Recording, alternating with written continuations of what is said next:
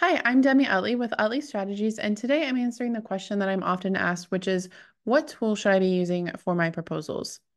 My answer to this question is it depends on your proposals. So for RFPs, I find that something like Microsoft Word, honestly, is the best tool because it's easy to edit in, it's easy to write in, and it's also easy to design in. But not every proposal is an RFP. So for those situations, what we actually use here at Utley Strategies is PandaDoc, and we've been using it for a couple of years now. We're still using it as of this video, which is August 2024. And I really like it for those non-RFP situations where we just need to send over a proposal and pricing, and we don't have to, go through and respond to specific requirements from an RFP. So if you're in that case and you need something for when you're not responding to RFPs or if you never respond to RFPs, then I just want to quickly share what I like about PandaDoc, things that I would change, and why it might be a good option for your business. So let's take a look.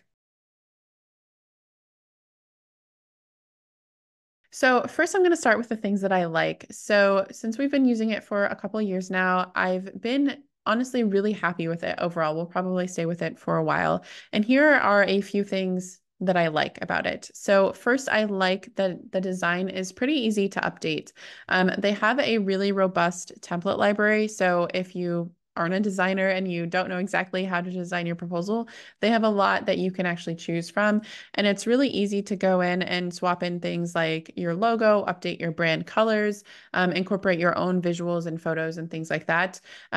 So that way it actually looks like your proposal and it doesn't look like a template created by some company that doesn't even know yours. It's really, really easy to do that in PandaDoc, and I'm really happy with it. That's actually one of the main reasons we switched to them. And if there's ever been a situation where I don't know how to actually design it within the tool, then their documentation has been really helpful. So it's really easy to actually design the proposals within PandaDoc. Another thing that I really like about it is that they have these autofill fields that you can incorporate throughout your proposal template. So I'm a big fan of placeholder text, even within RFPs for your content library, because it makes it a little bit easier for you to actually customize your proposals to a specific customer without having to go through and rewrite everything from scratch every time. So I like that they have these built-in fields that you can use for that purpose. So for example, you might have in your boilerplate something like customer name, like maybe this is where you want to include their name for something within your actual proposal content. And you can use that field within PandaDoc, and then it will actually go through and fill it in for you whenever you create your proposal. So it makes it really easy to swap in that information and just start making your proposal a little bit more customer focused from the very beginning than, if you didn't have that field. Another thing that I really like is that you can have the contract and the proposal signed at once. So it's sending it over as a single document, and you go through and you actually can sign the proposal and you can sign the contract in one place. So this is really great for small businesses. I've seen businesses sometimes that send over just like a PDF as a proposal or something like that, which again, it makes sense for RFPs, but when it's something like a smaller project and you're a smaller company, you really want to be able to get everything signed as quickly as possible. So I really like that PandaDoc includes both the proposal and the contract in one place, so you can actually incorporate that all at once and get it signed so you can get started on the project a little bit faster. On a similar note, another thing that I really like about PandaDoc is that they allow you to accept payments, or so you can have your deposit, for example, at the time of the contract signing and the proposal acceptance. So this means that you don't have to send over a proposal and then have them say, okay, I agree, and then you send over, say, an invoice or something.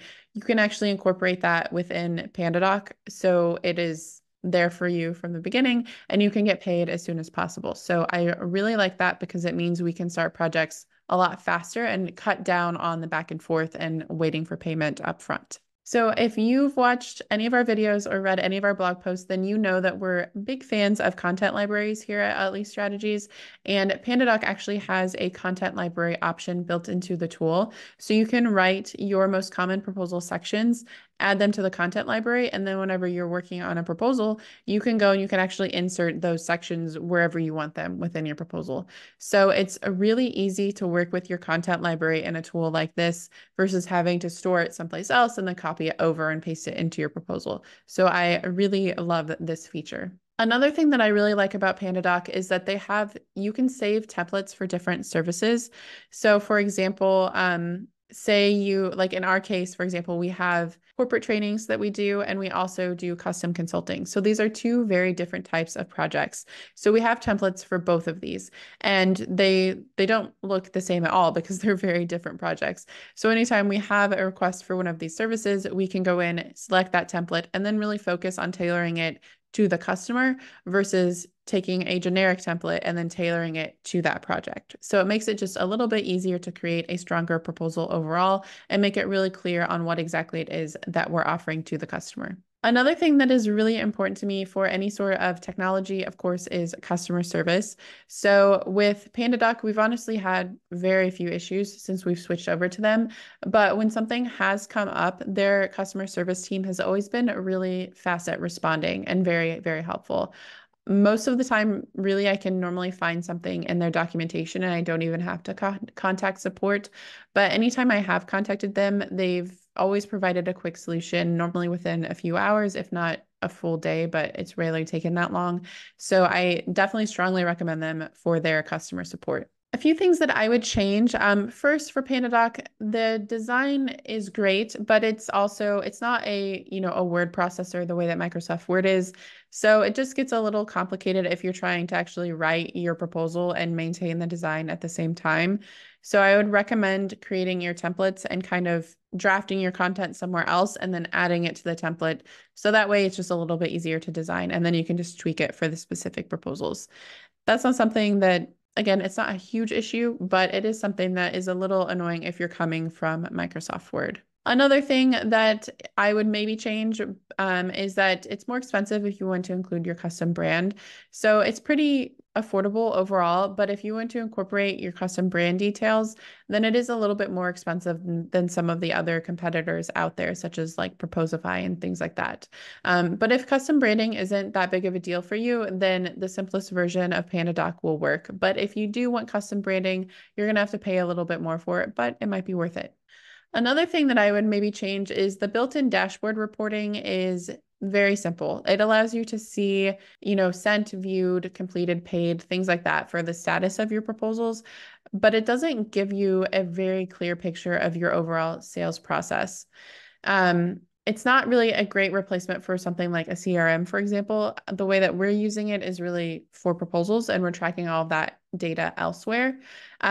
Ideally, I would like to be able to customize our dashboard a little bit more, but we haven't really felt the need to invest in the reporting add-on yet, just because we are tracking that someplace else.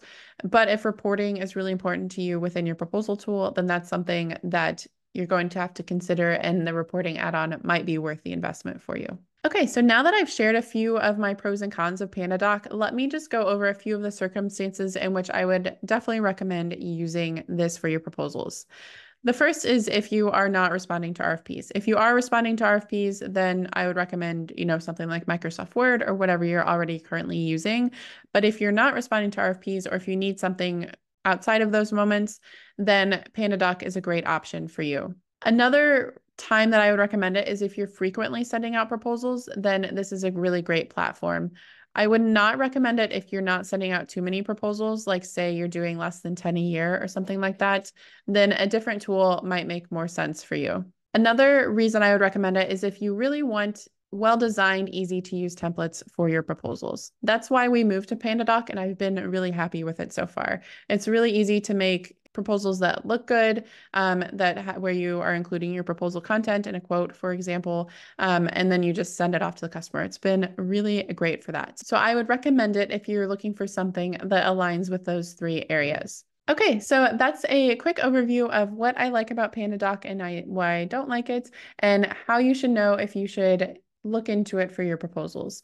I've linked to it below this video, and in fact, I honestly like PandaDoc so much that we've actually signed up to be an affiliate for it, because I think we're going to stay with it for a while. So if you click the link, then we may get a small bonus for referring you over to them.